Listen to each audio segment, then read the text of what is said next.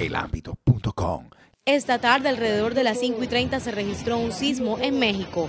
El Servicio Sismológico Nacional anunció que el movimiento fue de una magnitud de 7.2. Ya va a pasar. Tranquilos. Todos tranquilos. Tranquilos. Ya pasó. Tranquilos. Algunas ciudades donde se sintió fueron Puebla, Ciudad de México, Acapulco, Morelia y Oaxaca, donde al parecer estuvo el epicentro de este sismo.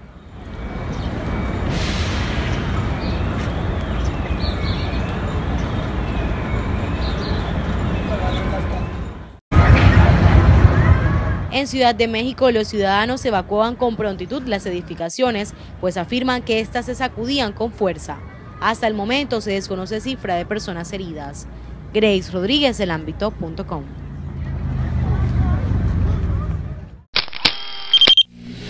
elámbito.com.